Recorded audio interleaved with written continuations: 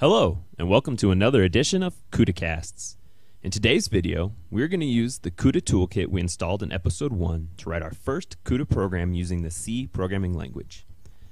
For my integrated development environment, I'll be using Microsoft's Visual Studio with the Nsight plugin.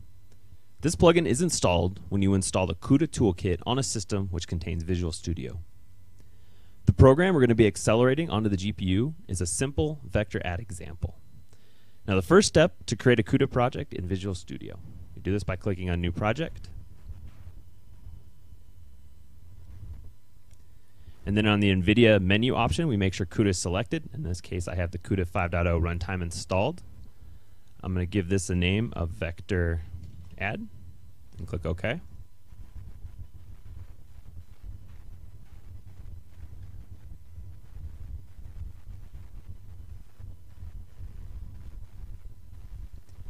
By default, there will be a kernel.cu file created for you by the wizard, and this has some sample CUDA code which you can look through.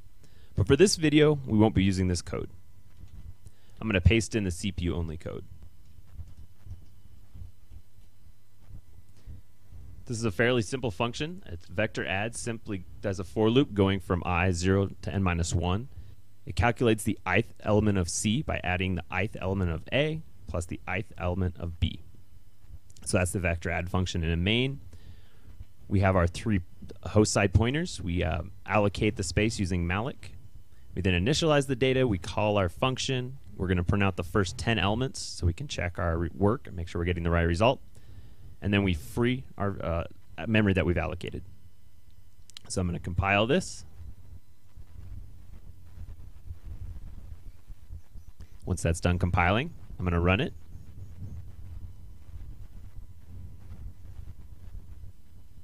And as expected, we get 0, 2, 4, 6, 8, and so on. So now let's move this function to execute on the GPU. There are 3 steps we're going to have to take in order to make this happen. The first is to parallelize the vector add function. The second is to allocate memory on the GPU and move our data over for the function to execute on.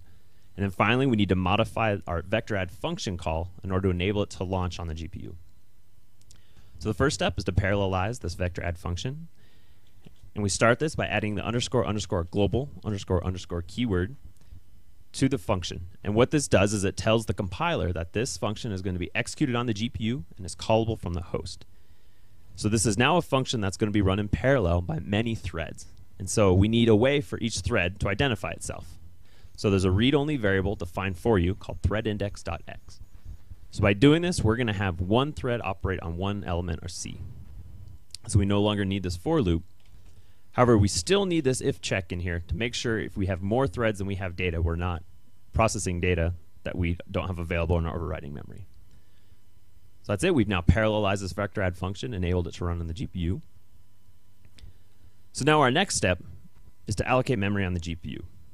And at this point, it's important to realize that we are working with 2 memory spaces. There's the CPU memory and the GPU memory. So first we need to allocate memory on the GPU. We then need to copy the data to the GPU. We'll then launch our vector add kernel, and we'll calculate our values of C. And finally, we'll copy those values of C back to the CPU memory so we can print out the results. So let's see what that actually looks like in the code.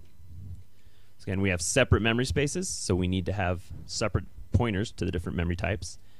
Most people indicate this by adding a D underscore in front of their variable to indicate it's a device side pointer. And just like we malloced an allocated space on the host side memory, we need to do the same for the GPU side memory. And we use what's called CUDA malloc, which is very similar to the malloc in CUDA C, except instead of passing back a pointer, it takes an address to your pointer, as well as the size, the number of bytes you want to allocate. And by doing it this way, the CUDA malloc API can now return an error code if something goes wrong. We'll do this for our 3 variables. Initializing the data will be the same. And now we need to copy this initialized data to the GPU. And we do this with CUDA memcopy, which is very similar to the memcopy already used in C. We have the destination, the source, the number of bytes, and then a new parameter which indicates the direction the data is flowing. In this case, we are going to go from the host to the device, which indicates to the compiler where the destination and source pointers are coming from.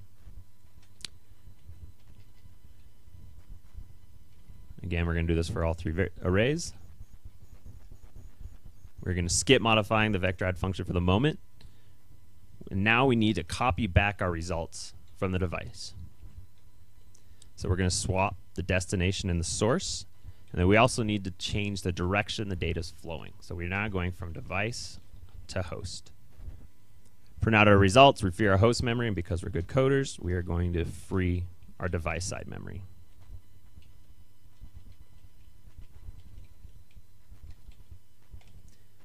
All right, so now we've handled the memory side of it.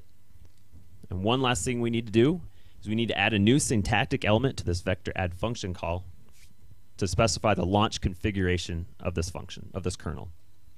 We do this by indicate this with the triple angle brackets. The first parameter is the number of blocks we have. In this case, for this simple program, we're just going to have one block of threads. And then we specify the number of threads in that block. In this case, we're using the size define, which is 1024 threads. And since we are now operating on GPU memory, we need to use our new pointers, our new device pointers. And that's it. We've now executed all three of our steps. We should be able to compile this.